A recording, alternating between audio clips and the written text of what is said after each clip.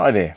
Recently I came across this old Toshiba laptop for sale near me. So I went down and picked it up, and it's an old DOS era laptop which doesn't quite work. So let's see if we can fix it today. Welcome to the basement. Now, even though this machine's not turning on, it's in really good cosmetic condition. So I was stoked to get it for 20 bucks on Marketplace. Now, there's no signs of any broken plastic. There's some wear and tear, but nothing snapped or broken. So I'm pretty confident with a bit of tweaking or fiddling around, we're going to get this thing working, and it's going to be an awesome retro gaming laptop. That's the idea. Along the front edge, it's pretty standard. We've got our battery here, which slides out, and we've got here our 3.5-inch floppy drive. On the right hand side, we've got this little slidey port here, and that's for a proprietary mouse or trackball. And in this little hatch we've got two PS2 ports for a mouse and a keyboard, and there's an array of like slots here. This little hatch, and then a bigger hatch that opens, and then this hatch on the top that opens. Now, I'm not too sure what that means. I think that actually might be where the hard drive goes, so it's like a modular hard drive. And this top one might be for a PC card. It's got like an ejector thing there. So I'm not entirely sure if that's what it's for and why it has this extra little hatch here. But we'll find out when we pull it apart if there's a hard drive inside. Otherwise we have to find something that goes in here.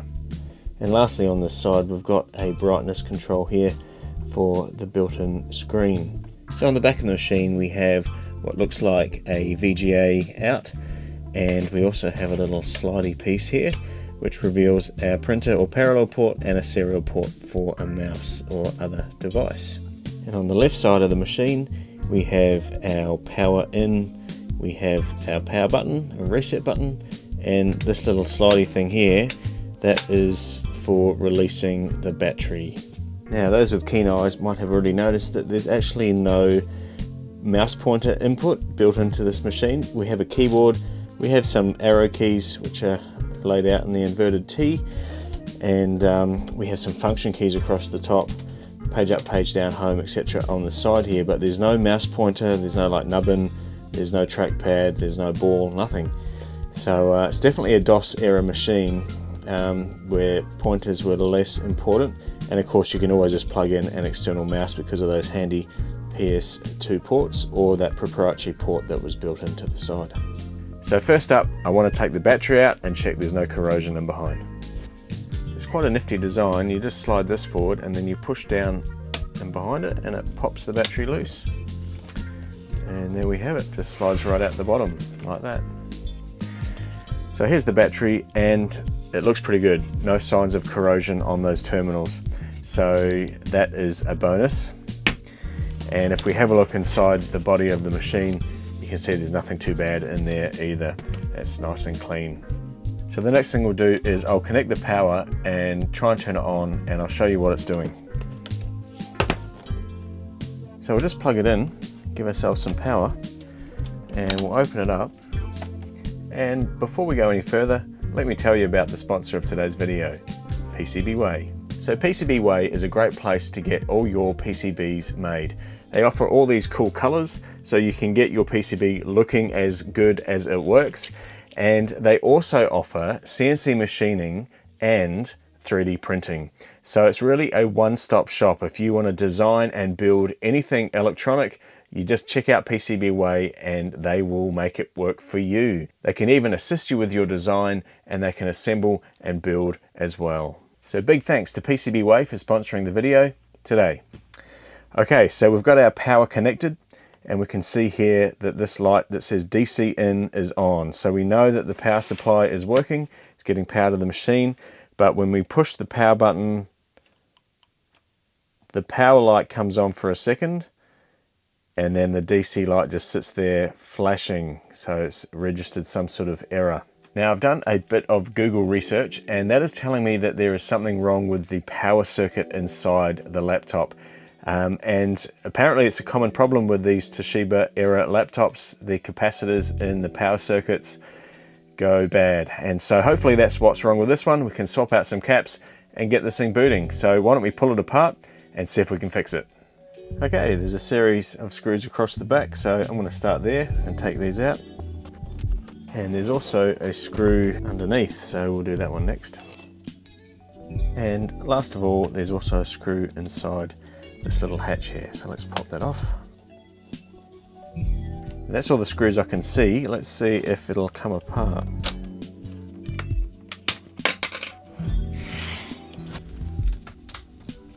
It's always very nerve-wracking trying to force apart these old plastics, because you know they get very brittle with age, but these actually seem pretty good. Of course, now I've said that, I'll probably snap it somewhere. Ah, there we go, look. I broke a little piece off here. It's just a risk you run with these old laptops with the old brittle plastics. It really is a lucky dip whether you can get it off in one piece, but most of it is done. So we've got our keyboard, which is loose on a ribbon cable. So we'll disconnect that and delve further into the machine.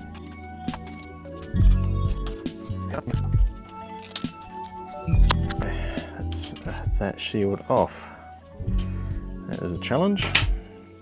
Oh look, there we go, yes. It definitely is a 486 SX machine. And we can see here on the hard drive it says 200 megabytes down here, so it should be a neat little game machine if I can get it working. I'm not sure what kind of screen it's got, probably just a black and white screen, but until we get it going we won't know. So this area here, this definitely looks like the power circuitry to me, so we'll see if we can get down in there and we'll remove these capacitors, test them and replace them, see if that fixes our issue. So I've pretty much needed to dismantle the entire laptop to get to this piece here. So I'm going to swap out these larger capacitors here plus these smaller ones next to it.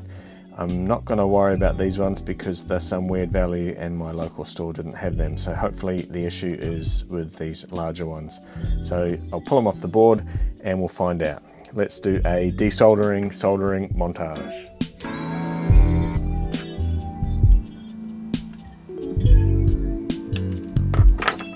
And we're done. So I've replaced all of these ones here. Like I said, I haven't done these ones. Now all the ones I've pulled off, none of them tested that far out of spec, so fingers crossed this is actually going to fix it, but we'll put it back together just to test and turn it on and see what happens. Okay, I've put everything back together enough to test. We've got the screen plugged into the motherboard, which is plugged into that board that we repaired underneath. Plugged in the little beeper speaker. We've got the hard drive connected and we've got the keyboard connected. So the last thing to do is put in some power, and our DC connected LEDs just come on. Let's hit the power button and see what happens. Looks like it's working. That's awesome. Now we're going to get anything. Yep, we're getting something on the screen. Let me zoom in on that. And booting into Windows 3.1. Cool. It is a black and white screen, but it looks really clear and there doesn't seem to be any damage or any vignetting on there, so that's a good sign. And we've booted straight into, it's pretty quick too, booted straight into Windows and done pretty quick. So looks like it's all working. Let's get it back together and explore it a bit further. Awesome.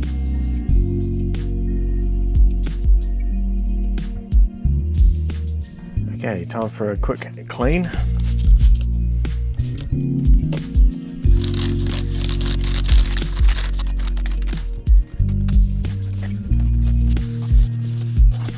So it's all back together, it's nice and clean and it's working great. So that is a really good result today.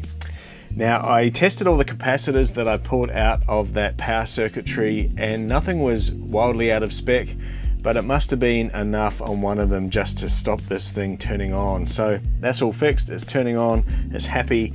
I've connected up a USB mouse and I've had a look around. This particular machine appeared to have belonged to a construction company which was sold off around the early 2000s. I did a quick Google on their name and they're not around anymore. So whoever owned this machine must have been a real corporate guy, because there's not a single game on here. It's just like work stuff, so boring. So maybe in a future video we'll get some games on here and see how they play. The only thing that is making this probably a bad idea for some sort of gaming laptop is the screen is like a passive matrix display, which means it smears and is pretty slow to refresh. I had to actually even turn on trails for the mouse, otherwise you can't see the mouse when you're moving it around.